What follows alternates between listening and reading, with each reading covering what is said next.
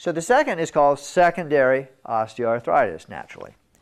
It usually strikes a person before the age of 40 and is known to be primarily caused by trauma to the joint. This trauma can be received from a sudden injury, such as a car accident or a fall, or after surgery. Or it can be caused by many small injuries that occurred over time. So it accumulates over time.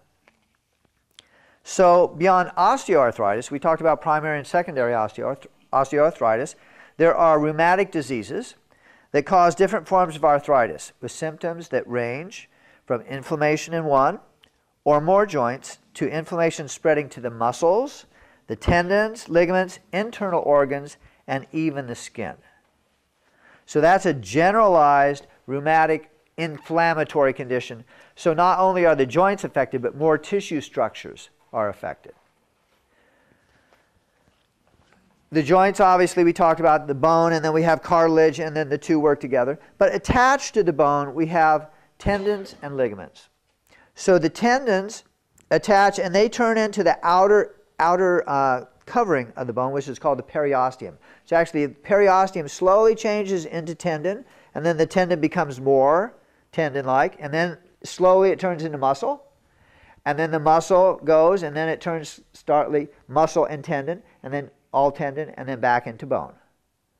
And it crosses, all muscles cross a joint, and then the tendons attach on either side of where that muscle attaches. So that's how we can move, is because a muscle is attached to tendon, which goes into the bone itself, the outer covering, and then we get the contraction and lengthening of the muscle. The ligaments are very much like tendons. The material is very similar, but there's no muscle. So it's the ligament material, it crosses across the joint, and it's ligament material on the other side, no muscle in between. So ligaments just hold joints together, whereas tendons move the joint. But we can get inflammation of the tendons and the ligaments because if the joints are also inflamed, the surrounding tissues, because of the chemicals from inflammation perfusing into the tissues, can cause irritation of other tissue structures, like ligaments, tendons, and muscles. So rheumatoid arthritis is an autoimmune disease. It's brought on when the immune system attacks its own self, when the body itself all of a sudden looks like a bacteria or a virus or something, and the immune system says, you know, I don't know, this looks like something I should deal with, even though it's your own body.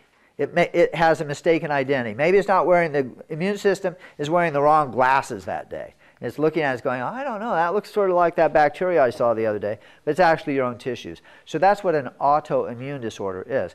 Just like Hashimoto's thyroiditis, it's very common for people to have a thyroid condition where the body is attacking its own tissue there. There can be other things going on too. Scleroderma, lupus. These are all other autoimmune disorders that people may have. And if you have an autoimmune disorder, there's a tendency to develop more if the immune system isn't balanced properly. And if you have more, then it could attack the joints as well. Rheumatoid arthritis affects more than 2 million people in the United States, and women are 3 times more likely than men to develop rheumatoid arthritis. It usually sets in between the ages of 20 and 40, but does not discriminate against older people or children. In other words, they can get it too. It can develop in them as well. However, one can take various steps to prevent all forms of arthritis and protect oneself from further joint damage. To determine what solution would be best to help you, we are now going to do a survey to look at your symptoms. Now, did everyone get the green arthritis and stress survey? Yes? Everyone? If someone doesn't have one, we have some more in the back. I'd like you to fill it out at this moment so that you can see which solutions might work best for you. So please fill in your name and your email address if you would like to be on our list of lectures upcoming. I won't send you a bunch of junk mail. And if you don't want that, just write it on there anyway and say that you don't want the information. Number one, there are a variety of symptoms Please check off a box if you have had any of the following symptoms in the past 6 months. Pain, restricted motion, or numbness in the body. It could be the neck, the legs, shoulders, arms, low back, or hands. If you have it anywhere there, please check the box. Perhaps you have fatigue. You might wake up in the morning quite tired, or throughout the day you might need to take a couple naps. Or by the end of the day you're just so exhausted you just can't stay awake for your favorite TV show, or you fall asleep while you're eating. Just check the box there, please. If you have swelling in the joints, knee pain, I know a lot of you are ahead of me on this list here because you're very quick. But if you have any of those, please check the box. Knee pain, wrist or hand pain, headaches or migraines, irritability, or insomnia and sleep problems. Obviously, things like insomnia and sleep problems will weaken the immune system. If you have rheumatoid arthritis, your arthritic conditions are going to become even worse. So, how many people have checked off one or more boxes? Please raise your hands. Oh, keep them up, keep them up. Now look around. You aren't alone. Look around. Now, you might think, well, this is just normal. You might be saying, it's normal to have pain and restricted motion. Well, it's common in this group because you have arthritis. But it's not normal. It's not normal to have these symptoms. These symptoms are warning signs that something's going on in your body, that something's breaking down. And it's like the warning light on your dashboard. Anyone here drive? Yeah? Drive? And so have you ever had a light come on the dashboard of your car? Maybe it's the oil light or the brake light. So what did you do when it came on? Take it for service? You didn't just like keep driving it for a while and say, well, the brake light's on, you know, if the brakes don't work half the time, that's okay. No. I mean, you realize it's a warning light, you better take some action. And so that's what symptoms are. It's telling you that you need to take some action. And if the action you're working, like if you take your car to the mechanic and the brake light's on and they say, okay, we did everything, and you're driving it and the light comes back on, you might want to think about going to another mechanic, right? Because they didn't fix it the first time. So symptoms, just like lights on the dashboard, are warning signs. So after you checked off these boxes here, please check off or write in which of the above bothers you the most, how long you've been bothered by the condition, and describe how it feels or affects you when it's at its worst. Perhaps you've already done that. But please do that, because the rest of the information that we're going to go over will be more relevant to you. How that particular symptom affects your life. It might cause you to be moody or irritable, or maybe interrupt your sleep. Pain can interrupt sleep. Or it might restrict your daily activities. It might affect your work or your volunteer work.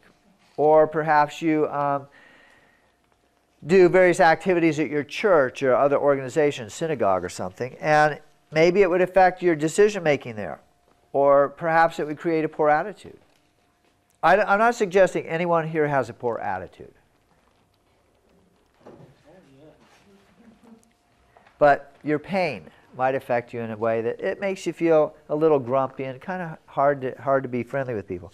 It might decrease your productivity or exhaust you at the end of the day. And it might affect you in other ways. It might make you lose patience with your spouse or children or grandchildren or great-grandchildren. Anyone have great-grandchildren here? Wow, all right, terrific. So it might restrict your being able to lift them up and carrying them around. I mean, if they're teenagers, you probably aren't doing that anyway. But if they're like little babies, you might want to. Or it might interfere with your ability to participate in hobbies or other desired activities like that. So down at this bottom part, if you want to check any of those added boxes, if you would like to get rid of the problem, please check off the box saying yes. And then if your answer is yes, there are several alternatives available to you. Everyone got it filled out? Great. So there are 4 warning signs of potential arthritic development. They are number 1, pain, number 2, swelling, number 3, restricted range of motion, and number 4, poor posture leading to excessive weight and tension on a joint. So we are now going to perform a series of range of motion tests. All right? So these tests will help us determine which areas of your body might be at risk. And during the following tests, do not go past the level where you're noticing pain. And don't go past the level at which you have restriction in your movement. Okay? Just go to the point where you feel some restriction in the movement, or go to the point where you have pain, but don't go any farther than that. So now we're going to have everyone stand up. The first one, you don't have to stand up, but we're going to have you stand up anyway. So first of all, we're going to have you turn your neck from side to side. Do you feel any restriction in the range of motion or any pain? Make a note of that. Number 2, we're going to check our range of motion in our trunk, the trunk of our body, which is this part from the waist up, right? And so I want you to stand up and slide your hand along your thigh toward your knee and your feet as you lean sideways while looking straight ahead. Okay? So do it one way. Now go the other way. Do you feel any restriction or pain in any part of your body as you're doing that? The neck? Uh-huh. Sorry to hear that. So now we're going to test the elbows. Again, we're testing various joints by moving. And if you're noticing some restriction or pain, then that indicates that that area might be at risk, or it may actually be involved with some inflammation or arthritic change. So your elbows. So we're going to have you stand with your arms at your side, and you're going to have your hands pointed upward, parallel to the floor, and try to relax your shoulders. I was sort of pulling mine up. Going to rotate your hands until they're facing down. Okay, do you feel any restriction or pain that way? Then rotate them outward, as far as you can go. Should be able to go farther than just straight up. Okay, so that is testing the bones attached to your elbow here. We've got 2 bones, radius and ulnar, and they're sort of parallel like this, but they'll twist around each other as you rotate them this way and that way. There are a lot of bones in the wrist. We've got those joints here at the elbow that we're testing by this motion like this. All right, wrists. Now we are going to put the back of your hands together while keeping your arms straight in front of you. If you're able to do it, is any pain or restriction? Some people, hands will be up like, or arms will be up like this. That's not what we're looking for. We want the backs of your hands against each other and the arms straight across. If you can't do that, there is a restriction of the range of motion in the joint. It could be because of arthritic change, or osteoarthritis, or rheumatic, or if it's painful, it's indicating there's something to. Okay, now let's turn them the other way and do like the prayer sign, and see if you can do that where the arms are straight across, parallel to the floor, with the fingers straight up. Now, you might have one side that can't go as far as the other. Any restriction in range of motion indicates an area where the joint is either inflamed or weak, or you might have a contraction of muscles somewhere, or the tendons are somehow contracted a little bit, and so you can't move it as far because it's coming up against another endpoint of movement.